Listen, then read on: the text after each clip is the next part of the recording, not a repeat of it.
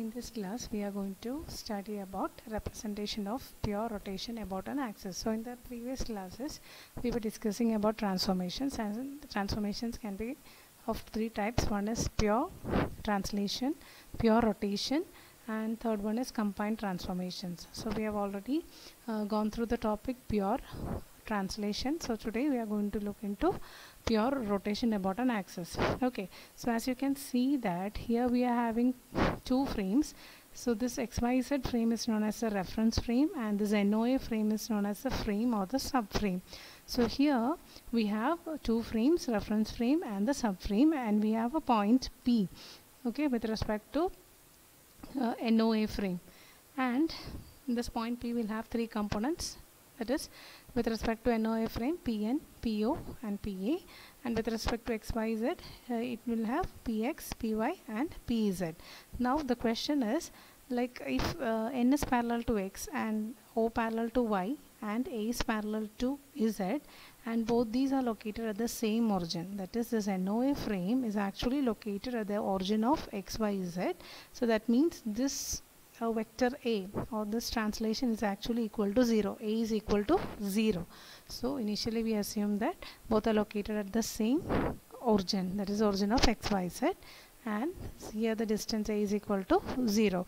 Then what will be P, or how we can represent the value for P with respect to XYZ frame. So we are going to write the matrix for that. So it can be represented, the matrix for that can be represented using this. So the position of P with respect to XYZ, that is PX, PY, PZ with scaling factor 1 is equal to, or position of P with respect to XYZ can be represented by multiplying these two matrices. So first matrix means, since here we doesn't have any rotation, okay, because N parallel to X, O parallel to Y and A is parallel to Z, that means there is no rotation. So this orientation part can be represented using an identity matrix, right? So this is the identity matrix, and here you can see the scaling factor for the orientation will be equal to 0. Okay, and this here this we have given 3 zeros in the fourth column, that indicates that the position or this A is equal to 0, right? Both are in the located in the same origin. So therefore this will be 0, 0, 0, and with the scaling factor 1. Since it represents the position, the scaling factor is equal to 1, multiplied by the original position of this point P with respect to NOA frame, and this is the scaling factor 1. So this is how we represent pure rotation about an axis. So here the rotation, there was no rotation. So we can represent the position of point P with respect to XYZ is equal to identity matrix into the position with respect to NOA frame. Okay, and next let us consider there is some rotation happening with respect to the x-axis, that is this N is moved anti-clockwise. So whenever N is moved anti-clockwise, obviously there will be a change in the this y-axis and z-axis. Okay, so let this O and A, okay, they are shifted by theta degree. Okay, theta means it may be some 90 degree, 45 degree, etc. So it is shifted, the moment is happening by theta degree. Okay, then how we can represent the rotation matrix with respect to x-axis? So this is how we can represent it. The position of x, y, z is given by multiplying the rotation matrix with respect to x-axis into the PNOA.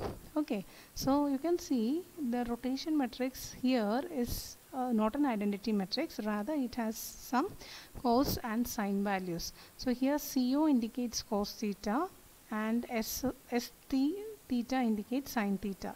It's not CO, it's actually C theta. C theta indicates cos theta and S theta indicates sine theta. So here you can see that the rotation matrix is represented as 1, 0, 0, again 0, cos theta minus sine theta, 0, 0, sine theta, cos theta, 0, and here since the scaling factor is 0, it is given as 0, 0, 0, and here it is 1, and this 0 indicates that there is no displacement, that is A is equal to 0 multiplied by PNOA, right?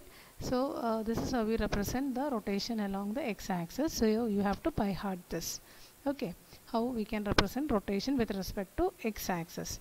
Likewise, so there may be movement happening along the y-axis. So at that time there may be a change in this A and N. The moment A and N may be moved by some theta degree. So how we can write the metrics for that? So the rotation metrics will change here with respect to y-axis. You can see you have cos theta 0, sin theta 0, 0 1 0 0, minus sin theta 0, cos theta 0, 0 0 0 1 multiplied by PNOA. Okay, so this is how we represent the y-axis. Likewise, if the movement is happening along the x-axis, then how we can represent the rotation matrix with respect to z-axis? You can represent as cos theta minus sin theta 0 0, sin theta cos theta 0 0, 0 0 1 0, 0 0 0 1. So this is how you represent the rotation matrix. Okay, so pure rotation is represented as this. So you have to by heart this equations.